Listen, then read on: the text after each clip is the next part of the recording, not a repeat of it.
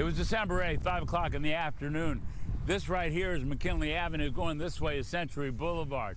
There was a cruiser, a police squad car coming this way. Just about the same time, Luis Espinosa, 26 of Long Beach, was crossing the street outside of the crosswalk and was hit by that police car and later died.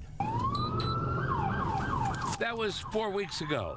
Now the LAPD has released this video that includes Dashcam and surveillance images of what led up to the crash that killed Luis Espinosa.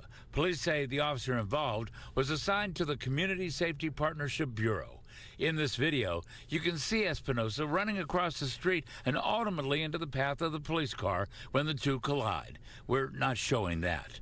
Nothing, though, has been said specifically about what the emergency was that the officer was traveling to and whether she was dispatched or if the action or going code 3, lights and siren, was self-initiated. It comes weeks after LA Police Chief Michel Moore, second from the left, told the LA Police Commission, I have very serious concerns regarding the officer's driving leading up to this collision.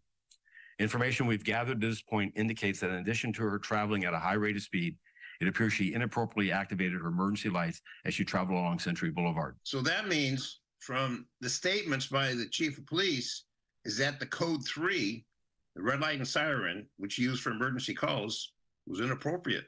That's a problem. Former LA police officer, police union leader, and LA council member Dennis Zine says there is so much that has not been said publicly about the case that it raises so many questions and appears very serious. He also says it's very rare. Whether the pedestrian was crossing legally or illegally, the question is, why was that unit going code 3, a solo unit? Normally, when it's a code 3 call, there's a 2-person unit responding to that particular situation. LAPD has referred the case to the district attorney's office, who told us the matter has been presented to the office's Justice System Integrity Division for charge and consideration and is under review.